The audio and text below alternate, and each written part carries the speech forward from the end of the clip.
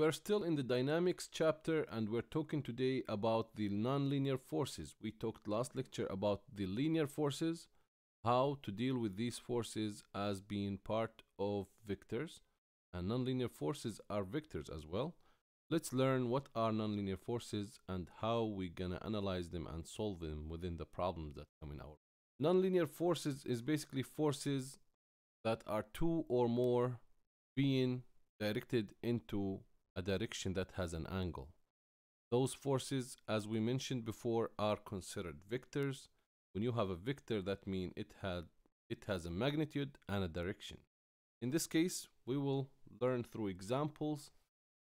We have here a person A thinks that if A and B each pull a rope forming an angle of 20 degrees with the bow, the net force on the canoe will be greater than in the previous example we got in our last lecture. The canoe is being dragged along the beach using ropes that are parallel to the surface of the beach. Starting with a free body diagram, we need to calculate the net force on the canoe. Is person A's thinking correct? So we have person A pulling with a force that is taking an angle of 20 degrees from the x-axis, and person B is pulling with a force that's acting as minus 20 degrees or 20 degrees relative to the x-axis as well. So you're given that force 1, 60 newtons along the rope, force 2, 60 newtons along the rope as well. The final force, 85 newtons backward. The friction force is 85 newtons pulling backward relative to the rope. You have theta 1 equals theta 2, which is 20 degrees. Find the net force on the canoe, which is the F net. First thing we do, create a free body diagram for the forces. So we have the center of the object that we had, which is the canoe in this case. We had the friction force going backwards, and we have Ft1 with an angle of 20 degrees from x-axis. We have Ft2 with an angle of 20 degrees on the fourth quarter of the Cartesian, or relative to the x-axis in this case. So we drew the free body diagram in this case. Now let's list down the vectors, the x components and y components to be able to solve the question systematically. Ft1 is 60 Newton cosine 20. So you analyze this vector. Cosine theta will give you the x-axis vector, and sine theta would give you the y-axis vector. So the y component is 60 by sine 20. The F2, the x component is 60 by cosine 20.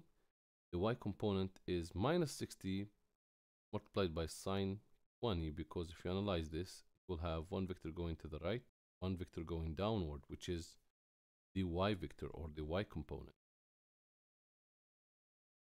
Now from the chart, Ft1y equals minus Ft2y.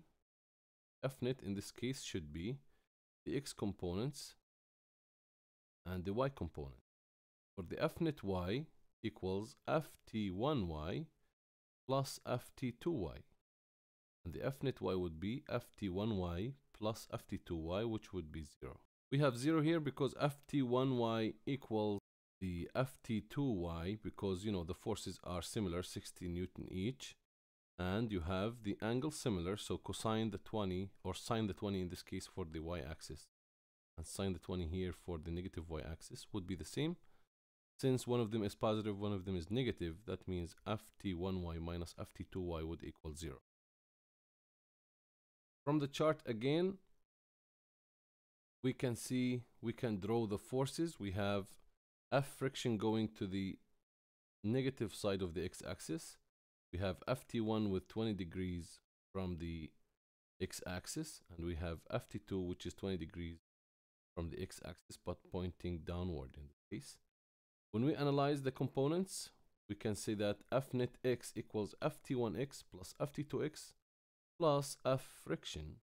The Fnet x would be in this case, for the Ft1x would be 60 cosine 20, or Ft2x equals 60 cosine 20 as well. For the F friction, we know it is 85 in the negative direction. If you find the final numbers for each those mathematical expressions, the final answer would be the F net would equal 27 Newton with 0 degrees angle.